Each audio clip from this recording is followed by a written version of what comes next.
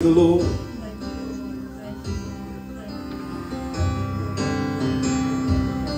Let the glory of the Lord rise among us. Let the glory of the Lord rise among us. Let the praises of our King rise among us. Let it rise, let it rise. Let the glory of the Lord rise among us. Let the glory of the Lord, let it rise among us. Let the praises of our King rise among us. Let it rise, let it rise. Oh,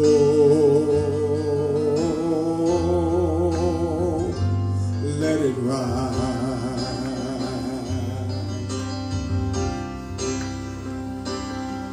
Let the songs of the Lord rise among us. Let the songs of the Lord rise among us. Let the joy of our King rise among us. Let it rise, let it rise. Let the songs of the Lord rise among us. Let the songs of the Lord rise among us. Let the joy of our King rise among us. Let it rise, let it rise. Oh,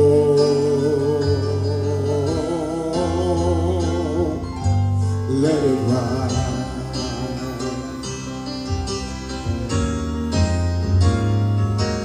Let the joy of our King rise among us. Let the joy of our King rise among us. Let the praises of our King rise among us. Let it rise, let it rise. Let the glory of the Lord rise among us. Let the glory of the Lord rise among us. Let the praises of our King rise among us.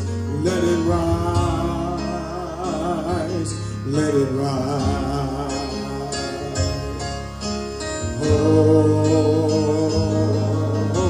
Oh, let it rise. Hallelujah. We praise you, God. We magnify you, Jesus. You are worthy. Just lift your voice, begin to praise him. Hallelujah. Hallelujah.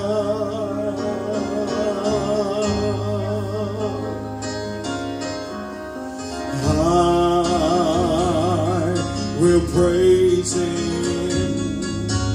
I will praise him. Praise the Lamb.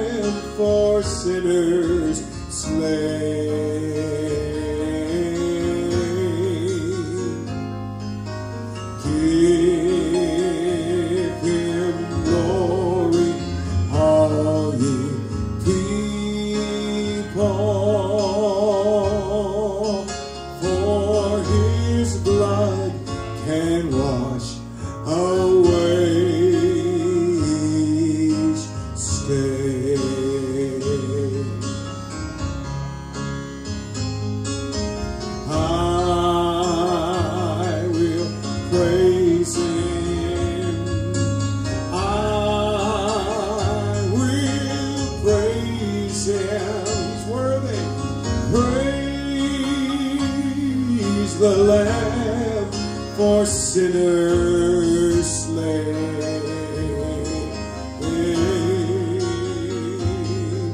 I'll give him glory, all ye people, for his blood can wash away each stain. Hallelujah, hallelujah. We're going to receive our offering, Brother James. I will praise him. I will praise him. He's so worthy. Praise the Lamb for sinners slain.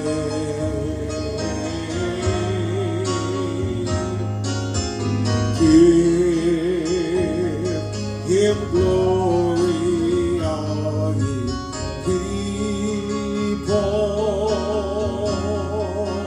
for his blood can wash away each stain. For his blood can wash away each stain.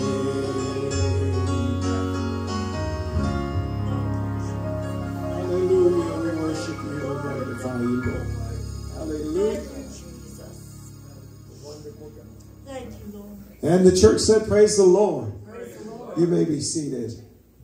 Are you happy in the Lord tonight? Amen. I'm happy in the Lord. Are you expecting? Amen. I'm expecting. I'm expecting on a Wednesday night to receive from the Lord. If you have your Bibles, turn with me, if you would, to the Gospel of John, the 12th chapter. And we're going to take a little bit of time. Have the children gone out yet? Are they heading out tonight? They're heading out. All right. All the little kids. All the little kids. You're free to go to your class. God bless them tonight.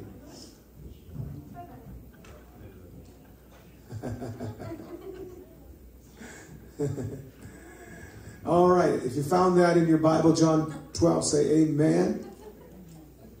Amen. It's all right to be a little kid. You're all growing up too fast. You can just stay right there. And all the grandma said, that's right. Let's be sweet and manageable. All right, and stay that way. Then Jesus, 6 days before the Passover, came to Bethany, where Lazarus was, which had been dead, whom he raised from the dead.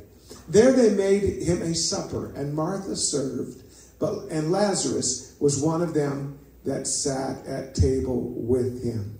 I have heard that some folks have actually set a place setting at the table as a reminder that Jesus is always at the table. Amen?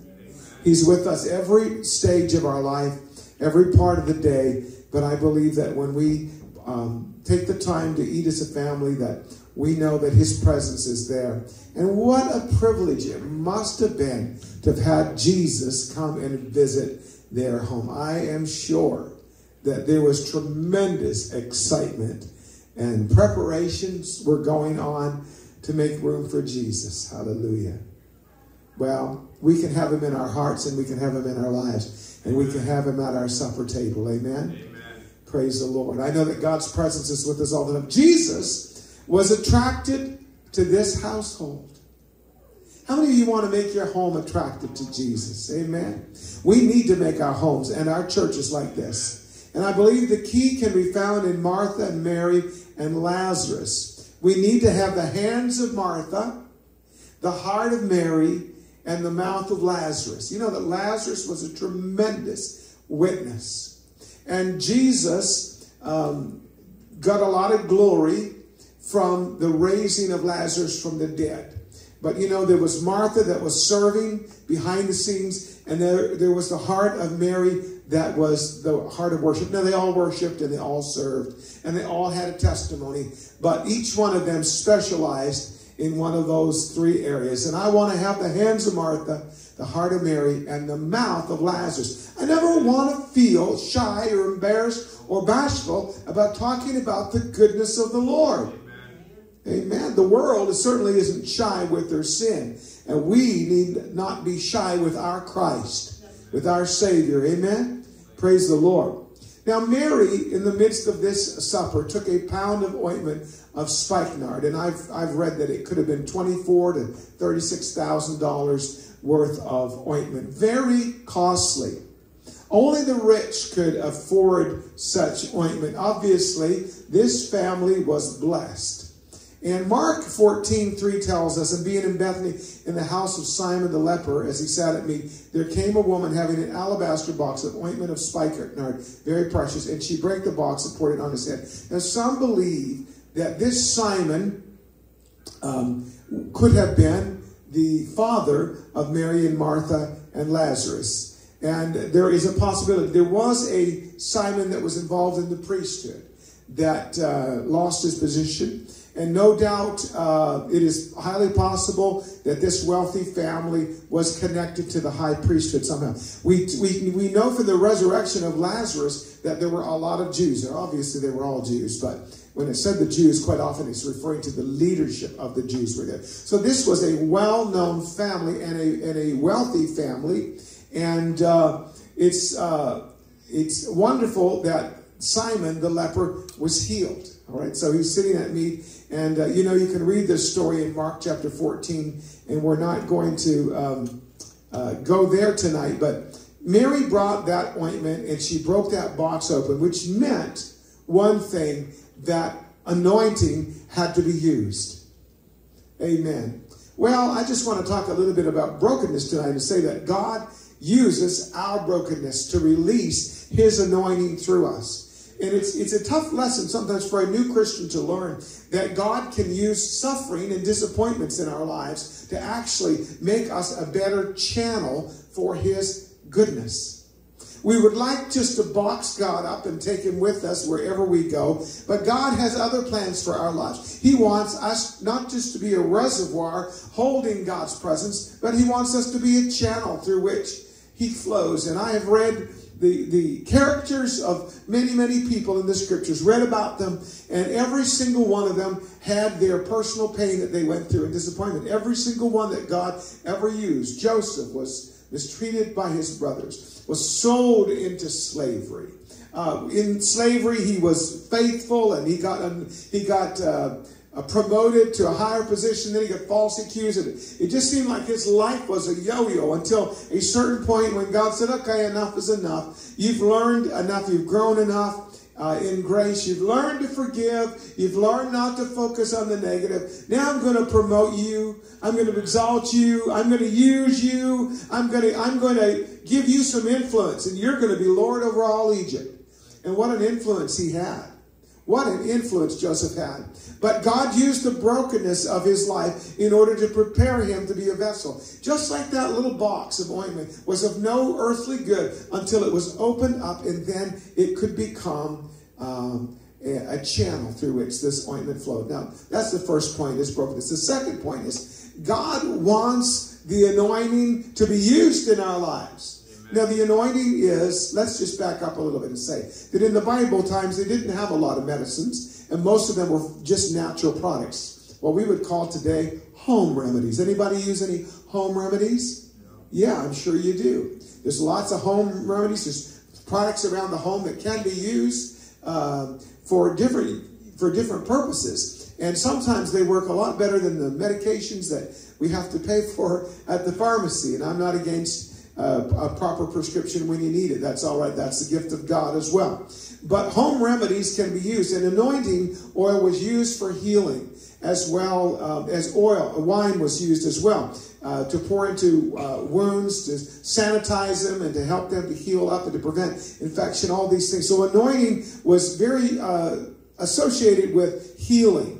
Amen. It was also associated with empowerment. The king had the anointing oil poured on his head, and so did the priests and the prophets. They were anointed by God, and it was a symbol, a physical symbol of a spiritual anointing that God gives. Now, to us, we think of the anointing, we think about the Spirit. Realize that the Spirit of God has come into your life to bring both healing and power, but is absolutely of no use to you and I, or anybody else in the world for that matter, if we're not a vessel through which God can flow. Amen. God wants to move in this world. How does God want to move? He wants to move through you and I. Now, she began to do some things that seemed very strange. The scripture tells us that she began to anoint his head, and then she anointed his feet, and then she got down on her knees and began to weep over his feet and wash his feet with her tears. And she began to release her long hair. Within those days, women did not wear their hair out loose generally, but they bound it up or wore it in a tight braid underneath a veil. Then she undid her hair and allowed that hair to drop to the floor, that beautiful long hair. Now, the strange thing was that the disciples could not appreciate what this woman was doing because they were not in tune with the Lord. Obviously, the Lord appreciated it very much because he said, wherever the gospel is preached, this story is going to be told around all the world. Now, here's the thing. They had really failed. And the guest of the house had failed because he should have taken and anointed Jesus when he came through the door as his guest. He should have had his servant there to wash the feet of Jesus and the disciples. But obviously, these things did not take place. So this woman was more than making up for what the others did not do. Amen. And I want to always give God my welcome mat. Amen. I want to make the Lord welcome. Like this woman did. I want to make him welcome every day. When I begin that day, I want to begin it with prayer and invite the Spirit of God to flow through my life and to make a difference. To invite him to bring healing and empowerment to me and through me to others. Amen. Now, the Bible tells us one of his disciples, verse 4, Judas Iscariot, Simon's son, which should betray him, he said, why was this ointment not sold for 300 pence and given to the poor? Now, that's 300 days' wages in that day. I'm glad we make more than a penny, aren't you?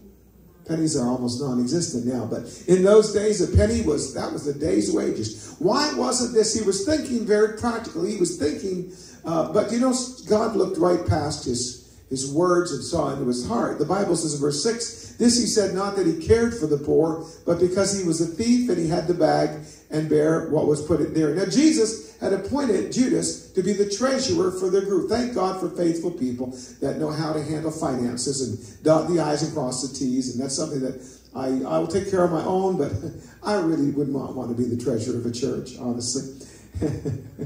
I'm thankful for Sister Shelley and others like her that are good, faithful people handling the Lord's money. But Judas was not this way. The Bible says that he bare what was there, what was therein, and sometimes he took and he helped himself. So Judas's first sin did not begin with the betrayal. His first sin became with his thievery. But Jesus stood up for this woman and said, leave her alone.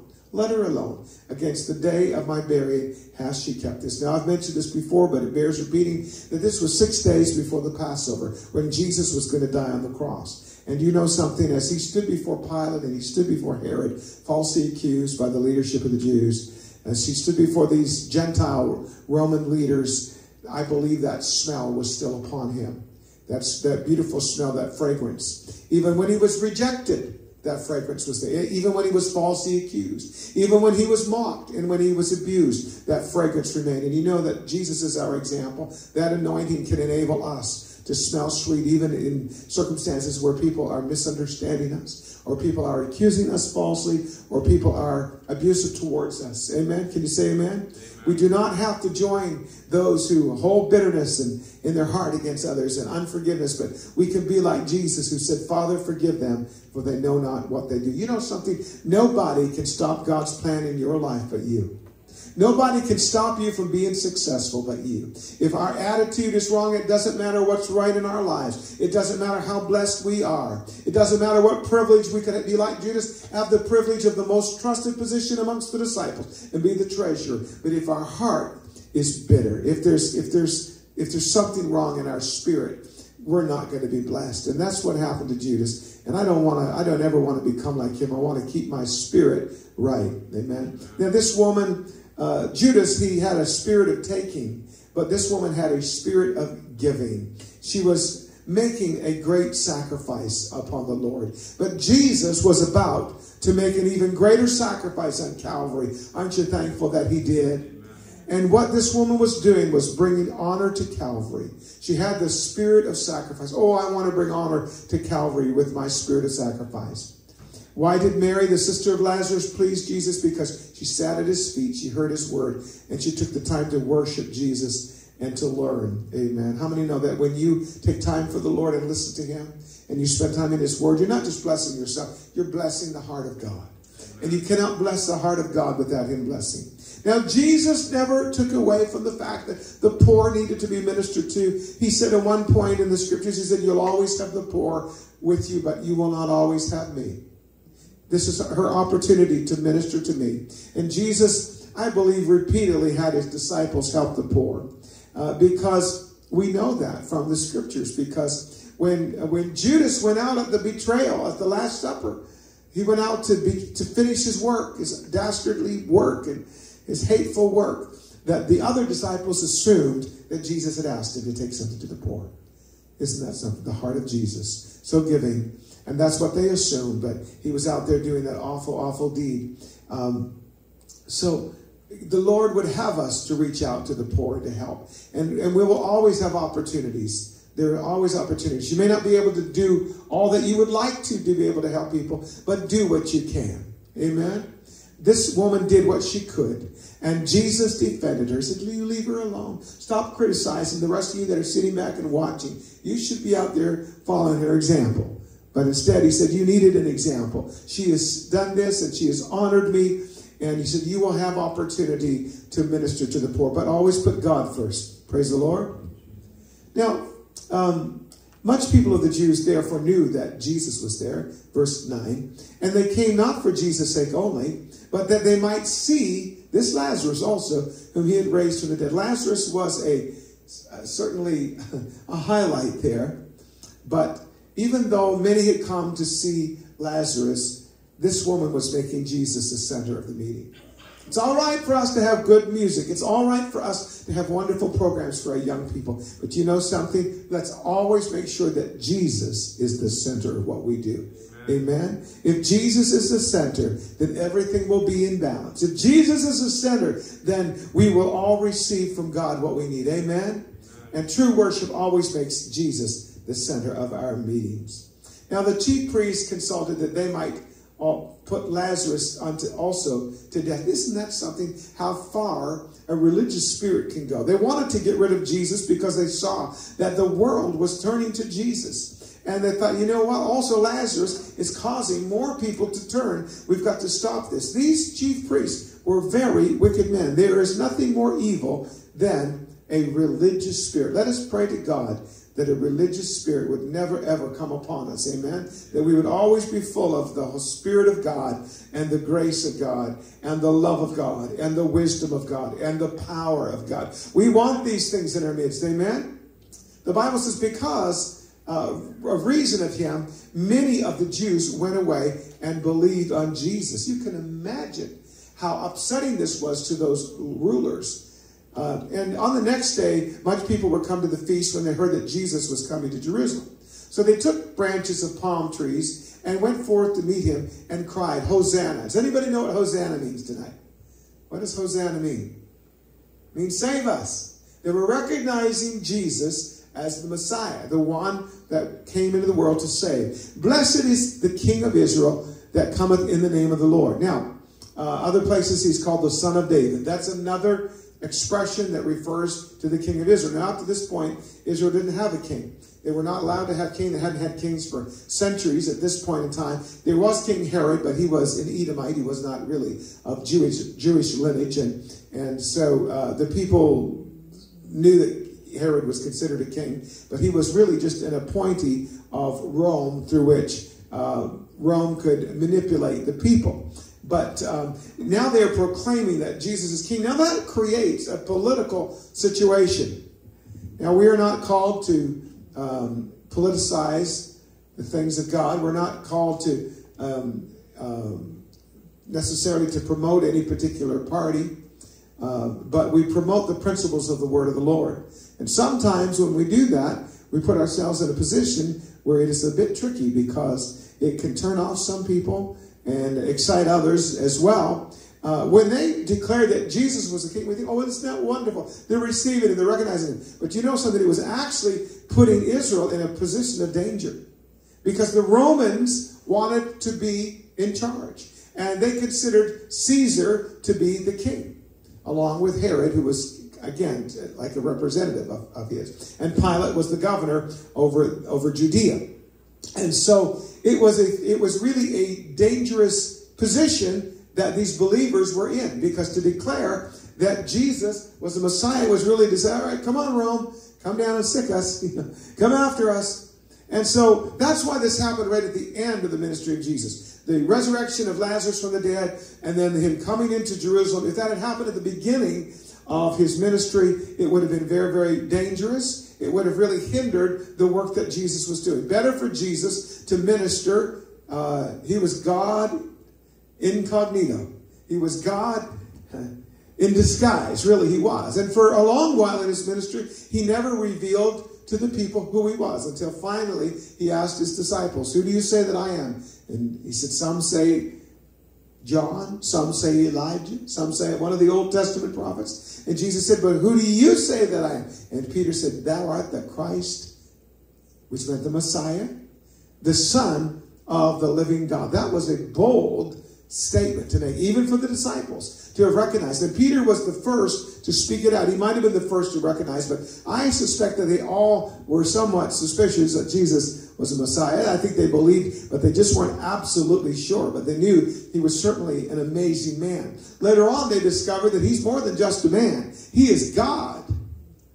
In fact, when Jesus calmed the stormy Sea of Galilee, the disciples were about ready to go down for the last time, and Jesus stands on the bow of the ship and lifts his hand and says, peace, be still.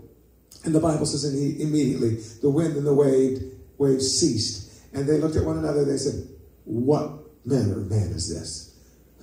What kind of a man? What they were really seeing was the God behind the man. Amen? The God that was operating through the man. So little by little, they began to realize. Now, this was actually fulfilling scripture, because in, I believe it's the book of Zechariah, the Bible says that thy king would come meekly riding upon a donkey. Not riding on a donkey, not riding on a horse rather, as kings would normally, but riding upon a donkey. And not just a donkey, but the Bible says an ass's colt. So this was a young donkey, which obviously was mature, but it was not broken in. And so this donkey was untamed, but when Jesus' presence came upon a donkey, he came right into a place of submission. And that's what ought to happen to us. Amen? They only realized the prophecy had been fulfilled after they looked back. Hindsight is always 20/20. But mankind is fulfilling prophecies of the Bible all the time and are unaware of it. You know that politicians are fulfilling prophecies? Bill Gates fulfilled prophecy. This computer system that's taken over, this Windows, it's all part of the system. Windows runs practically every computer. Amen. And Apple's may have caught up. I don't know. Does anybody know? I don't know where they stand, because there's a lot of apostolic people out there now. And I happen to be one of them. It was shiny and got an apple on it. I want it. But all of these different characters, Steve Jobs, Bill Gates, have fulfilled prophecy. And they may not even be believers, but God appoints people and gives them skill and ability to invent things, and is fulfilling prophecy. Amen. The Bible says that knowledge would be increased and there would be worldwide travel. All of these things are indications that the Lord is coming back. Another thing the Bible said would be an evidence of the second coming of the Lord is, in some cases, there would be an absence of faith in the world in general, an absence of faith. And you know, it's not hard to see that, because if you look at the majority of the population, how many people really take time for God in their lives? We are a slim minority. Amen. But I thank God that there is a move of God coming, whereby we shall see a lot of people come running to the Lord. Amen. It's not as rough as it's going to be. Just fasten your seatbelt. Amen. Jesus said, I tell thee that, he said, when the Son of Man comes, will he find faith on the earth? That was a statement he made. Will I find faith on the earth? So it will be a time when there will have been a dramatic downtake in faith, but then God will move in a mighty way as well. Now the people, therefore, verse 17, with Jesus, when he called Lazarus out of his grave and he raised him from the dead, bear record. For this cause, the people also met him, for they had heard that he had done this miracle. So this miracle led to the fulfilling of the prophecy, what we call the triumphal entry, when Jesus rode into Jerusalem on a donkey, and everybody shouted, Hosanna. Now, verse 19 says, the Pharisees therefore said among themselves, perceive ye how ye prevail nothing. There's a battle going on. And we're fighting on our side, and he's fighting on his side. We're not prevailing. We're not getting ahead. Behold, the world is gone after him. How many know that when we fight God, we cannot prevail? Christ was popular because Christ was a servant of all. He was good and he helped people. He was not wrapped up in himself, in his self.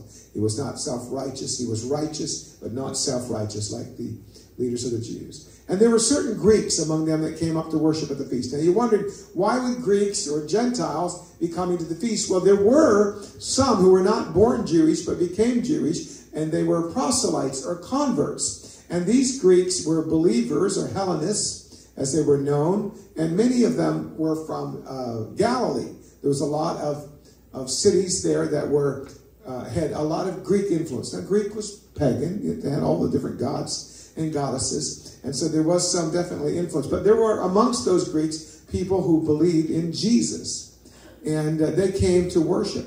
They were hungry for the Lord. They were hungry for the Lord.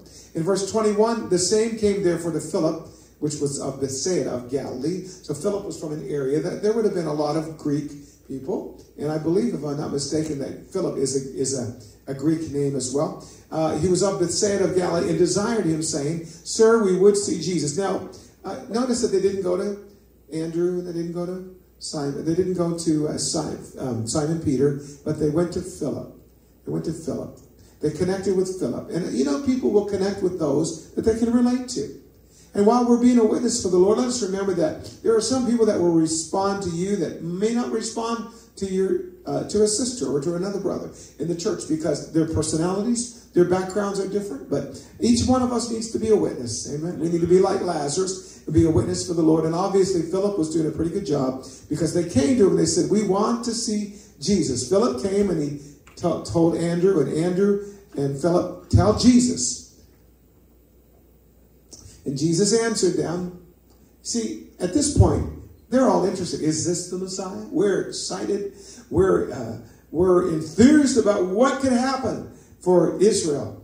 And Jesus answered them and said, the hour's come that the Son of Man should be glorified. I'm going to go down. I'm going to face the cross. I'm going to be buried for 3 days. I'm going to be resurrected. I will be glorified. But this is not going the way you want it to. I know when you were waving those palm branches, you thought, this is it. It's going to be all victory. Let's throw off the Romans, and God's just going to bless, and we're going to get everything that our heart desires. And Jesus is thinking within himself, you have no idea what's about to happen. Your hearts are going to be shattered. I'm going to lay down my life. I'm going to be torn and broken and bruised and bleeding on the cross. But it's not going to end in disaster. It's going to end in glorification. So as whenever he looked forward to the cross, he didn't dwell on the shame and the pain, but he dwelt on the glorification. The Bible says, for the joy that was set before him. Now, you know something? We would like to see God's glory too in our midst. But to see a demonstration of the glory of God requires death to self. Did you know that? Have you noticed that you've been serving the Lord that sometimes you have to die to yourself? How many of you say yes, amen? I cannot always say what I think. I cannot always do what I want. God has a bridle on my mouth. That's an indication that the Spirit of God is in control. The Bible says, no man can tame the tongue, but the Holy Ghost can. Amen. And God has to, we can't say everything we think. So he said, I'm going to give them a piece of my mind. And I'm thinking, you better hold on to every bit of it that you've got. You better hold on to every bit of your mind that you've got. Don't give them a piece of your mind. Amen. Let's be like Jesus. Jesus said in verse 24, verily, verily, I say unto you, except a corn of wheat fall into the ground and die, it abides alone. But if it die, it brings forth much fruit. Jesus is saying, you want to have a great harvest, but you've got to plant those seeds in the ground. That corn of wheat, that seed has literally got to die. There's life. There's so much potential in that seed for our harvest, but it must die for there to be a harvest. You know, there's things that must die within your life and within my life. There's things that must die in order for us to be able to see the harvest. But that's okay, Lord. You had to go to the cross. And I'll go to my cross too. And it's worth it to go to a cross and have a harvest. Revival doesn't come with the cheap price tag. Amen? We must go down. Sometimes it's lonely. Sometimes it's dark. Sometimes it feels like we're God forsaken. But you know, a beautiful transformation happens, not above the soil, but down below the soil.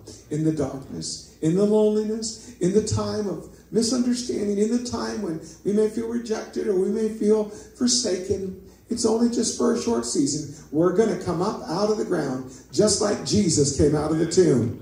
Amen. Like the saying, you cannot keep a good man down. You cannot keep a good woman down. Amen.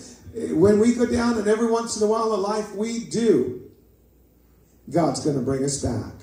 Amen. And it's going to be with a harvest. Somebody has said, it was Billy Colton, we cannot rejoice in the harvest except the corn die. Before the fields can be laden with golden grain, there had to be that great surrender. Amen. That seed has to be broken.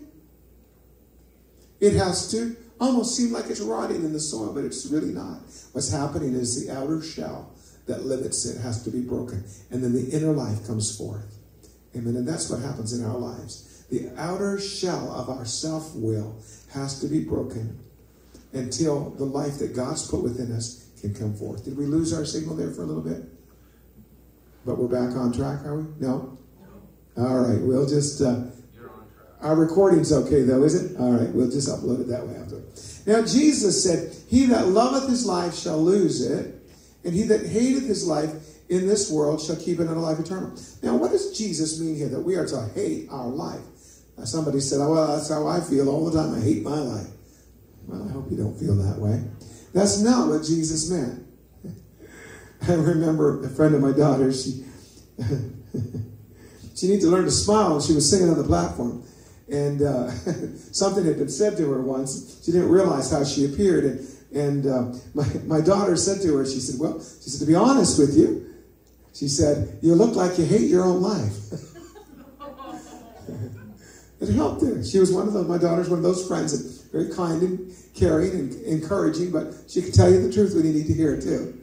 She said, you look like you hate your life. Well, it made a difference in her. It helped her.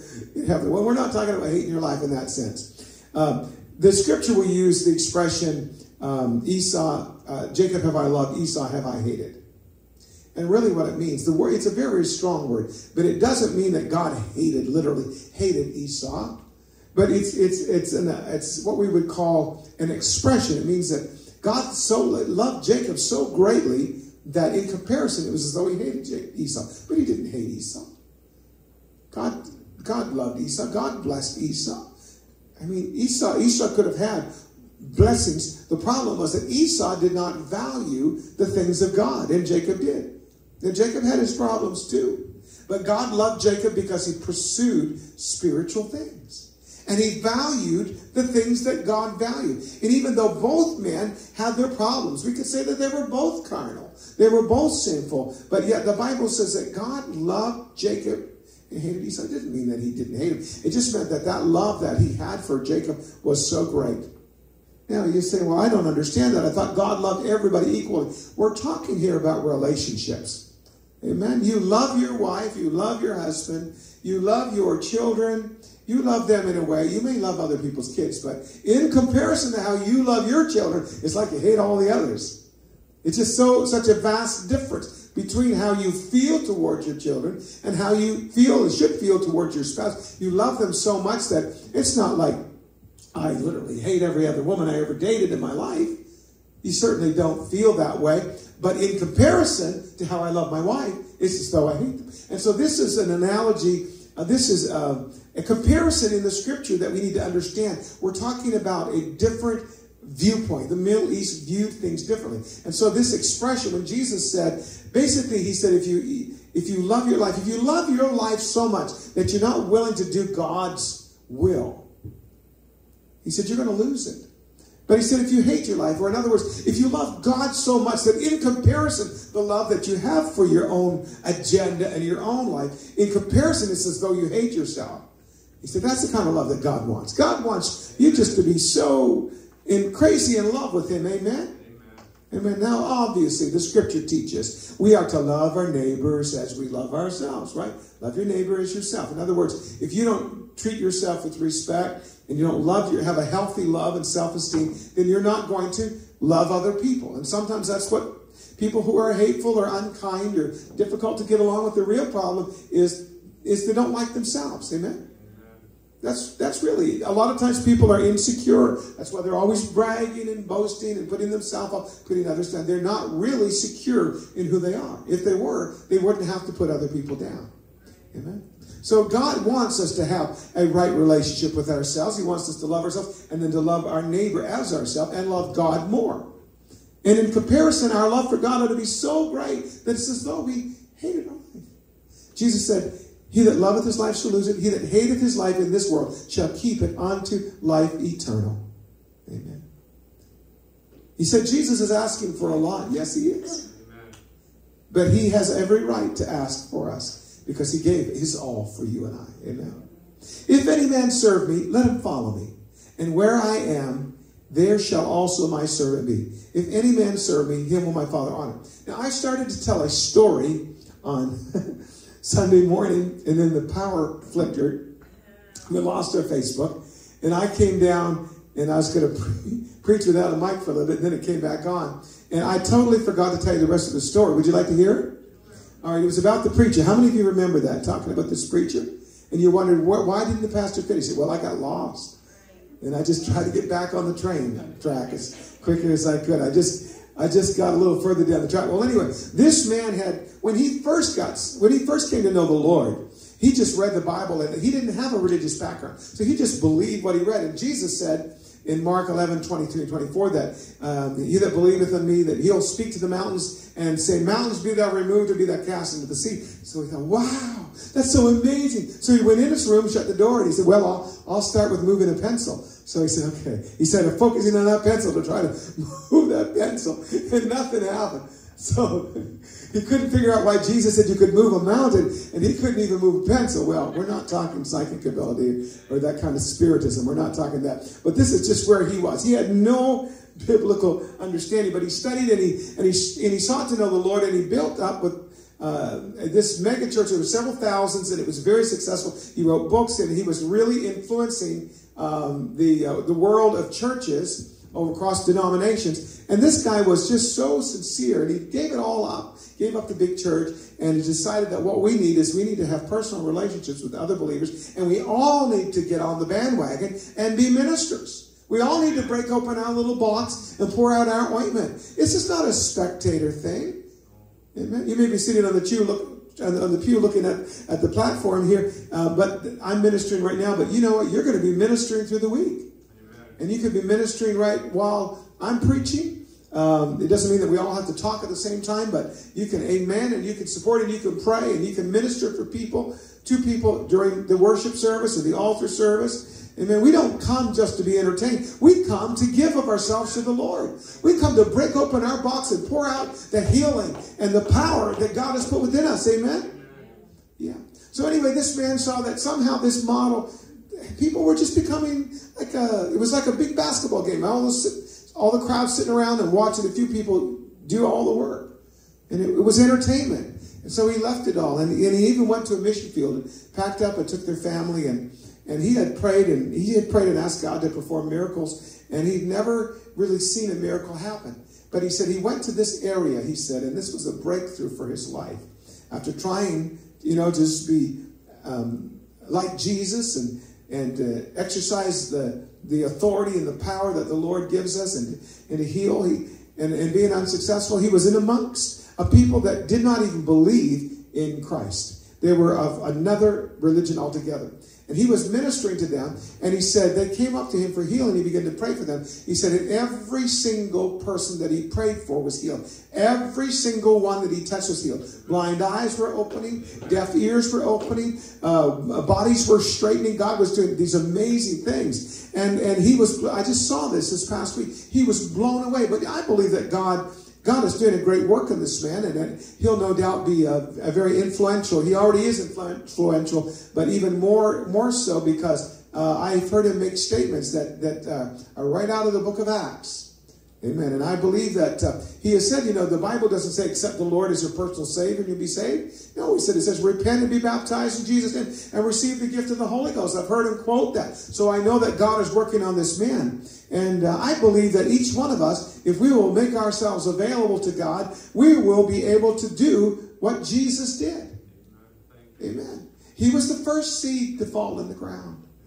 Amen. But God can use my disappointments. When I have things that go against me and I'm misunderstood and I'm hurt and I feel like I'm in the short end of things, I just pray, God, whatever you're doing in my life, you know what? It's not going to affect my attitude by the grace of God.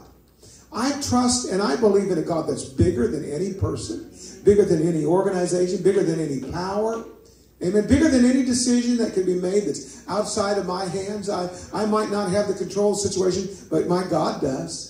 And if we serve God and we pursue God, God's going to make a way for us and God's going to use our life. And is there anything else that really matters than God using us?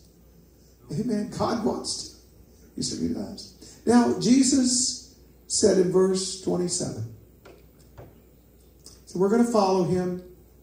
And if we serve him, he said, my Father will honor him. I want the Lord to honor me, don't you? Verse 27, Jesus said, now is my soul troubled.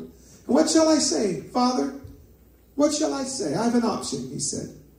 Father, save me from this hour. That's a question.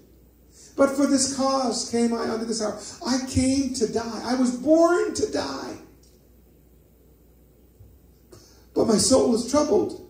Option number one, Father, save me. Sometimes that's the first thing we pray is, God, save me. Just get me out of this, Lord. Get me out of this. But the second option is in verse 28.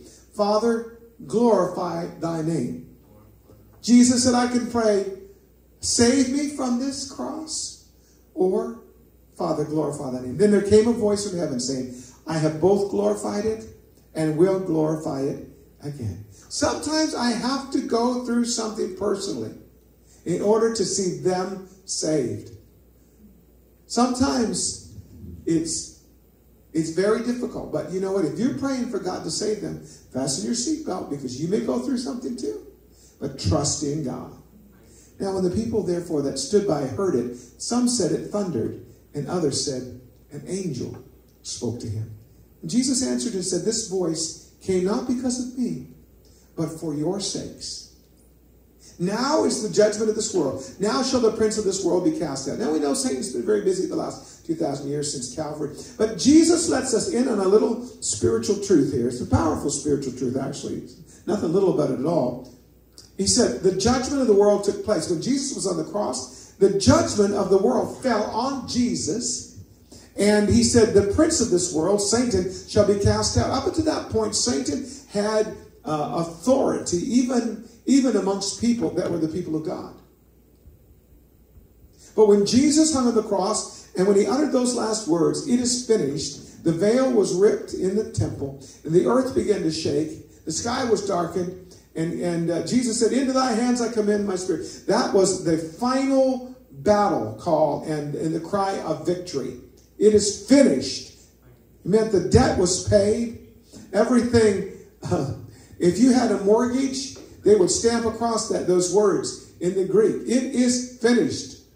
In other words, it is paid. Won't it be great when you own your house? It is finished. What Jesus is saying is that inheritance belongs to us. It's been paid for.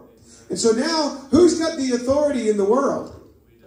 We do. Jesus said when he left this earth, he said, all power in heaven and earth is given unto me. Go ye therefore into all the world.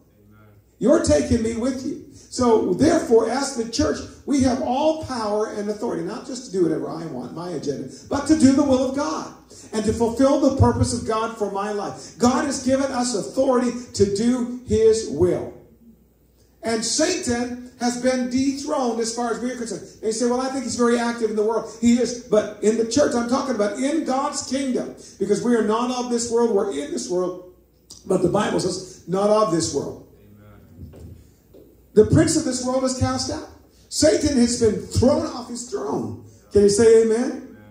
Calvary ruined the devil's authority. The Bible says that through death, Jesus destroyed him that had the power of death, that is the devil. The devil is now a defeated foe. The devil belongs under your feet. Hallelujah. Jesus said, if I be lifted up from the earth, I will draw all men unto me. If I'm crucified, this is going to be the thing that is going to draw all people. This he said, signifying what death he should die. The people answered him, we have heard. We don't understand. We have heard out of the law that Christ abides forever. The Messiah will never die. And how sayest thou the Son of Man must be lifted up, which meant crucified? Who is the Son of Man? We don't understand. You're the Son of Man. You're the Savior. But you're saying you're going to die on the cross? It doesn't make sense. To them it didn't. But it made perfect sense in light of the Scriptures. Amen? Then Jesus said unto them, verse 35, yet a little while is the light with you. Walk while you have the light, lest darkness come upon you. Walk in the light. When God shows you something, you've got a responsibility to walk in that light. Amen. Don't just add it to your arsenal and say, well, now I know more than I did before. No, now you have to do more than what you did before, because that knowledge brings a responsibility. He that walketh in darkness knoweth not whither he goeth. Walk in the light. In other words, take action upon what you learn. Every time you learn a spiritual truth, try to apply it to your life. Amen. Walk. Take action. If revelation is given you, truth always takes us somewhere. If when you go to church, the preacher's sermon don't take you somewhere you've never been before, then find another church. Amen. Follow the light, or it will go ahead without you.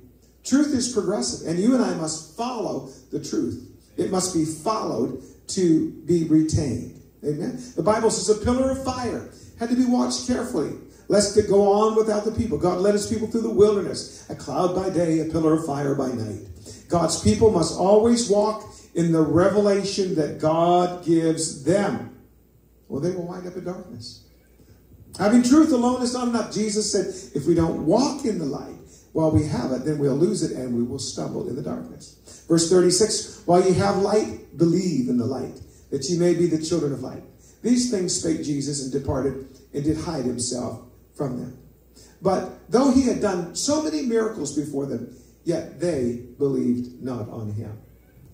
That the saying of Isaiah, that's the Greek form of Isaiah. It says Isaiah. The prophet might be fulfilled, which he spake, Lord, who hath believed our report? Or to whom hath the arm of the Lord been revealed? Now this is a picture. God is saying here, who's believing the word of the Lord? Who has seen the power of God? The arm of the Lord, that speaks of his power. In other words, faith must precede a demonstration of the power. Some have not believed, therefore they don't see the power. Those that believe will see the power. The power of God will be revealed to those that believe. That's why some people have miracles all the time. All the time God works little miracles in their life, because they believe God. Amen. And you can't get a miracle unless you need a miracle either, too. Right? Therefore they could not believe, because as Isaiah said again, he hath blinded their eyes. Why did he why would God blind somebody's eyes? Why would God harden somebody's hearts? So that they don't see with their eyes or understand with their heart and be converted and actually heal them? Because the heart is evil. Amen. We've got to repent. Amen. God can only show truth to people whose heart has been made right. These things said Isaiah when he saw his glory and spoke of him. Nevertheless, among the chief rulers also, many believed on him. Many did believe amongst the leadership of the Jews. But because of the Pharisees, they did not confess him, lest they should be put out of the synagogue. They were afraid of being rejected. They believed in Jesus, but they were not quite ready. I believe that after Pentecost, that many of these that were secret believers became open believers. And then the church grew and grew and grew. Amen? Why were they afraid to confess Christ? Because verse 43 says they love the praise of men more than the praise of God. Now everybody enjoys getting a good compliment. Look at your neighbor, say you look nice. And you like to hear that, don't you? Some of you are laughing like, I don't believe her. We'll take it anyway, even if it's a compliment under compulsion. We like praises. There's nothing wrong with appreciating somebody's encouragement. But the problem with them was that they loved the praise of men more than the praise of God. I want God's approval, don't you? Which do we prefer, God's approval or man's approval? So Jesus cried and said, he that believeth on me, believeth not on me. You think you're believing on me. You're not believing on me, but you're believing on him that sent me. And he that seeth me, seeth him that sent me. How much more plain can you be? Jesus is now revealing his deity, his divinity, his godhood. He said, he that sees me, this man sees the God that sent the man. You look at me, you're seeing God in the flesh. And I am come a light into the world, that whosoever believeth on me should not abide in darkness. And if any man hear my words and believe not, I judge him not.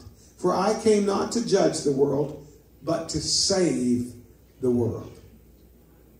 He that rejecteth me and receiveth not my words hath one that judgeth him. The word that I have spoken, the same will judge him in the last day. For I have not spoken of myself, but the Father hath sent me. He gave me a commandment, what I should say and what I should speak. Amen. As preachers and as saints of God, we need to pray that the Lord will teach us what to say and how to say it. In the NIV, Jesus said, for I did not speak of my own accord, but the Father who sent me commanded me what to say and how to say it. What to say and how to say it. And I know that his commandment is life everlasting. Whatsoever I speak, therefore, even as the Father said unto me, so I speak. If we will speak the word of God and will be a witness like Lazarus, if we'll be a worshiper like Mary and have a servant's heart like Martha, we will be blessed. And how many know that much people will be added to the kingdom of God? Let's pray. Father, thank you for your wonderful people. Thank you for encouraging us with your presence and feeding us with your word. And we pray that it will find a deep lodging place in our hearts and that you will bless us, keep us safe as we travel, and give us a wonderful weekend, Lord. Bless all of our young people in Jesus' name. And everybody said, amen. God bless you. Thank you for being in the house of the Lord tonight.